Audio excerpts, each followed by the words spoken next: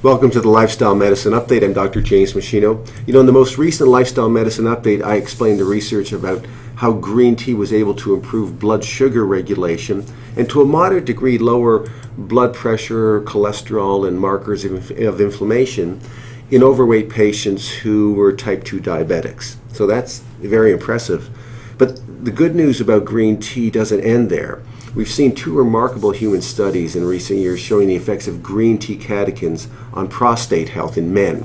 So a 2006 study in the journal Cancer Research was the first human study to show that green tea catechins were highly effective in stabilizing precancerous tumors in the prostate gland. So in this study, men with precancerous lesions in their prostate gland ingested green tea catechin supplements, 200 milligrams 3 times a day, so 600 milligrams a total.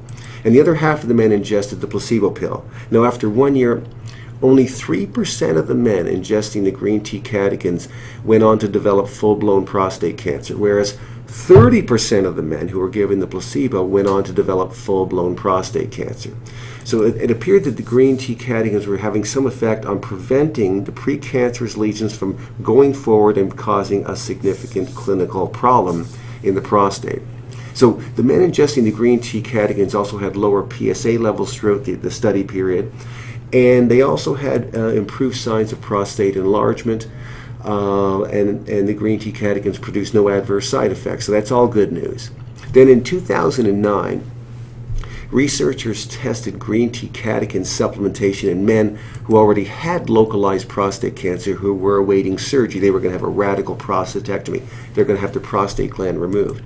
So in this study, the 26 men ingested 800 milligrams of green tea catechins every day until the time of their surgery. So on average, it was about 34 days they had a chance to test the green tea catechins.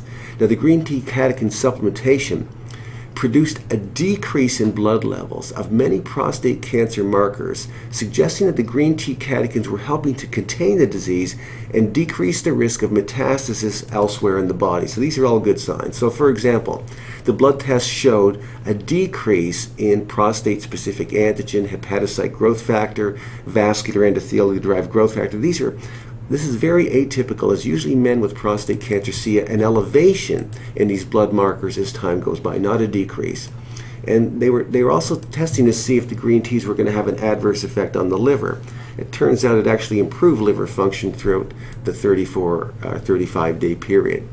So these studies suggest that the ingestion of green tea regularly, or the green tea catechin supplements even, may be an important way to help support prostate health in men. So in the text below, I've included scientific references to these groundbreaking studies, as well as an explanation as to how green tea catechins are shown to support prostate health in these high-risk individuals. So until we meet again, I'll encourage you to eat smart, live well, and I know you're going to look and feel great. Thanks so much for watching.